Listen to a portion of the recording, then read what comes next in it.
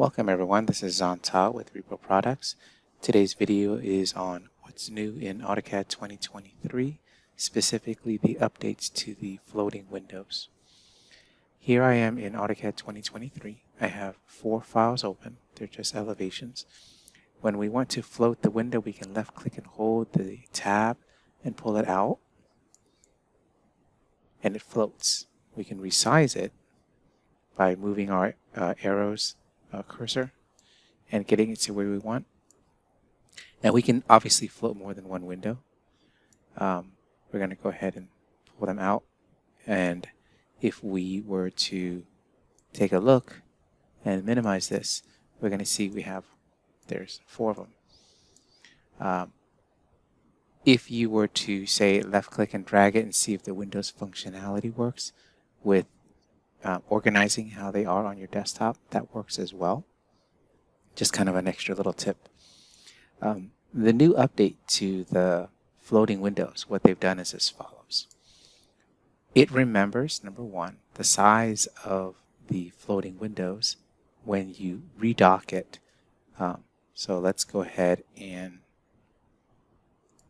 move this back in, and then we're going to move it back out, and it remembers the size.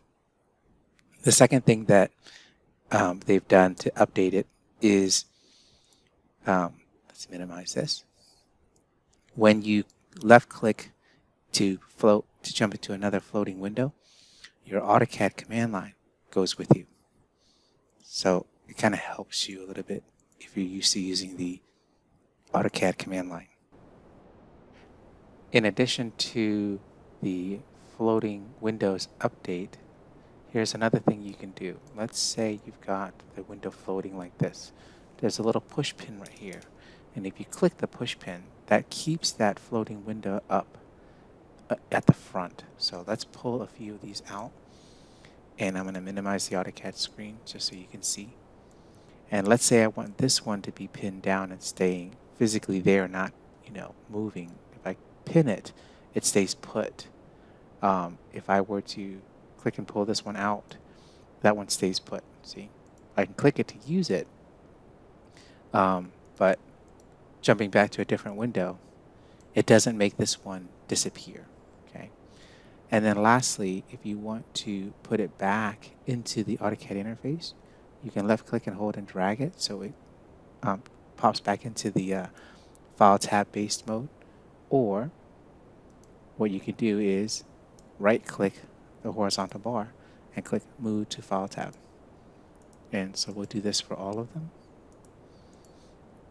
And we'll go back to our AutoCAD. And now you can see they're all back. All right. Thank you very much for watching. And as always, if you have a question, just let me know. And we'll see you next time.